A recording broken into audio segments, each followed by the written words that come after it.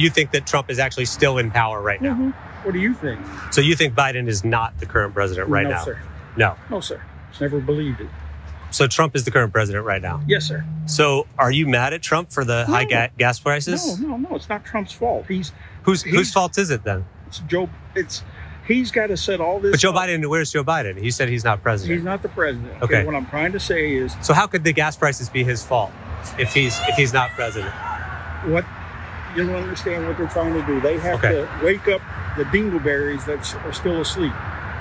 Okay. So that right there is the Good Liars, who obviously do great work. And I think the interviews they do on the street are absolutely the best. It's one of my favorite genres of political stuff, and they are a great example of it.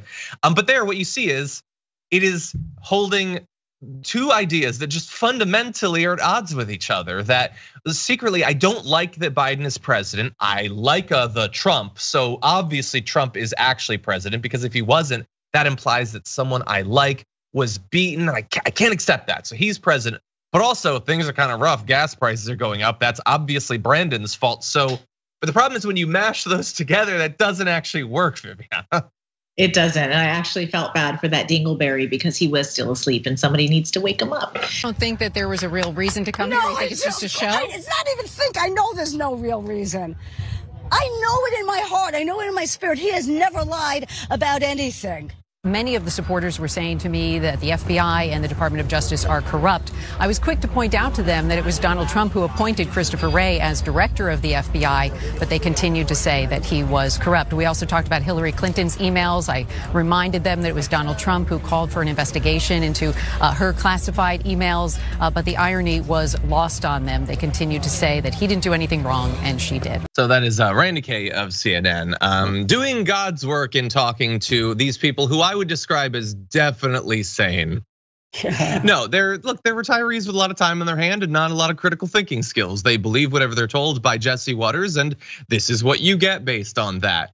No, none of those facts are gonna get through them. It's great that Randy Kay tried to remind them that, like, no, he picked all these people. Why does he keep picking corrupt people if he's the best? If he's the best people, why does he keep picking these people who are actually corrupt, and inevitably it turns out that they're in the deep state or whatever?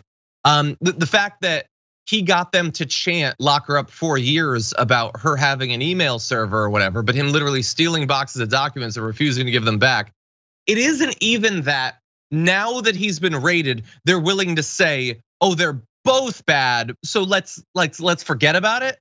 No, they're saying he's still not bad, despite him using his personal phone and basically everyone in the White House doing exactly what it was that infuriated them for so many years with Hillary Clinton. It doesn't make them both bad. He's still fine. Trump 2024, what do you think about that? Definitely Trump. He was better than Biden is now.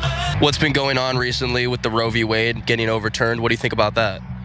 I think women should definitely have a right to choose whatever is best for them. They're taking away women's rights. But you would vote for Donald Trump again?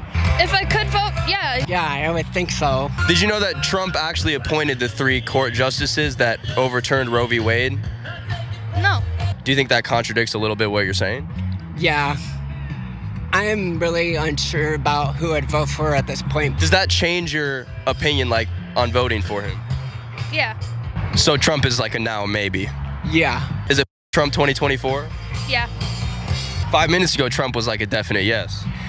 It's hard to know at this point. Yeah, I'm with you on that. Yeah. I absolutely love that. That is Derek Riddle, Dexter Shack on TikTok. Definitely go to Dexter Shack on TikTok. A number of other videos and interviews like that. I have all the respect in the world for the people who risk their sanity and potentially their bodily health to do interviews like this at these sorts of events. But that was interesting. Of course, anecdotal. God only knows, if you were to poll all Trump supporters, what they would think. But we cannot overestimate how much people know about what politicians have actually done and not done. One would think that they would know that this conservative supermajority was delivered by Donald Trump. He certainly loves to brag about that, but possibly many conservatives don't.